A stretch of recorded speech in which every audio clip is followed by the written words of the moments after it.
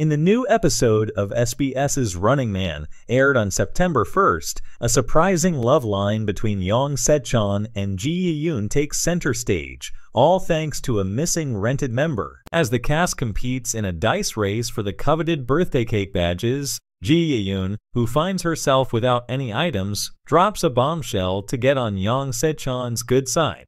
With a playful yet earnest plea, she says, "Don't look at my face, look at my heart, causing everyone on set to burst into laughter. The banter takes an unexpected turn when Ji Ye-yoon shows a hint of jealousy, reacting to a comment about Young Se-chon's ex-girlfriend.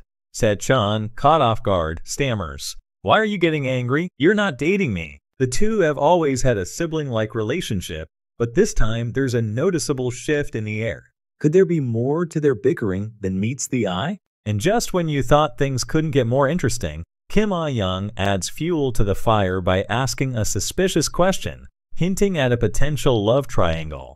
What will Se-chon's answer be, and how will it affect the budding chemistry between him and Ji Ye-yoon? Will this surprise love line blossom into something more?